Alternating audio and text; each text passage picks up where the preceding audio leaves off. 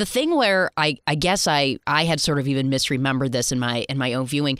I guess I didn't realize, because I knew the larger kind of like tabloid life surrounding Mischa Barton around that time, but I think I didn't realize in my mind how much significantly younger she was, in the sense when you're at that specific age group, that she was like 17 and everyone else was like in their early 20s, going out, having these different bonding experiences.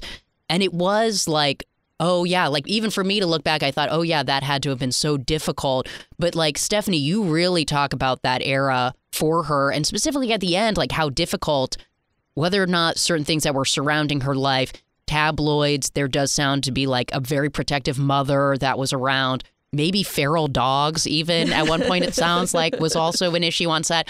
But in general, like something that you reflect back on of like, wow, maybe there's something that we could have done also. Yeah, I mean, that the way that especially the media treated young women at that time, I think we've all taken a hard look at. And it's kind of incredible to think about, if you go back and actually look at the coverage of Mischa at the time, that there's zero awareness that this is a child. This is someone under 18. And the way that she's treated by the kind of emerging paparazzi websites is really despicable. And that sort of was treated at the time as, well, that's par for the course. That's just what happens when you get famous. And the way in which that's gendered wasn't particularly addressed either, that this was happening more to girls than it was to boys. That it wasn't a part of the conversation. And at the time, we were very much told that, like, you're bosses, you make sure people, as long as everyone's showing up on set and doing their job, like, it's none of your business, and stay out of it.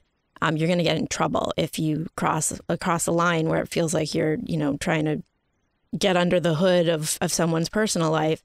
So we didn't do that. And I regret that. And I talk about it a lot in the book. Yeah, it's a really revealing chapter. I mean, there's so much in this book, but it was just really illuminating, for us to like look back at that time and see how women were treated, whatever else, but also like the reaction to characters, or like, what do you do in that situation, was obviously a clear learning thing and moving forward from that. And Alan, I'm curious about your take. I was saying before you guys got here that I was in college during this era and I was studying abroad, and we hadn't been watching the season because we were in Europe. It's not like now where you can have like VPN to watch Love Island UK. and Mischa Barton does this interview where she reveals her character's die. We were all freaking out. We're like, we've got to get this up. We've got to see her die. And so we pirated the episode and watched it surrounding a laptop. And we're just like so gutted. Like, how is this happening? But Alan, for you as a critic, what was your take in that era around Marissa's death? What was your reaction to it?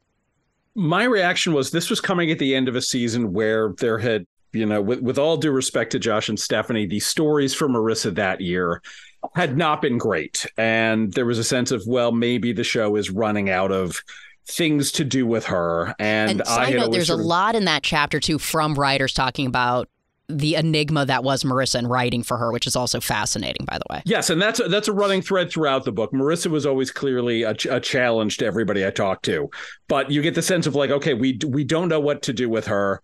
So in that sense, maybe killing her off in the moment seemed like a good idea. Obviously, it was not. Obviously, the Marissa fans greatly outnumbered, the people who gravitated more towards the comedic aspects of the show, like me.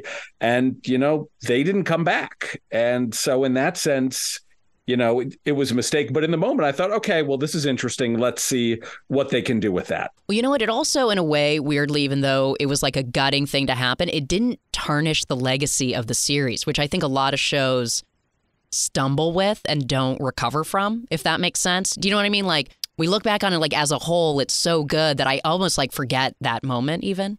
Yeah, I mean, it's definitely the number one question people ask us. Sure. Did you kill Marissa?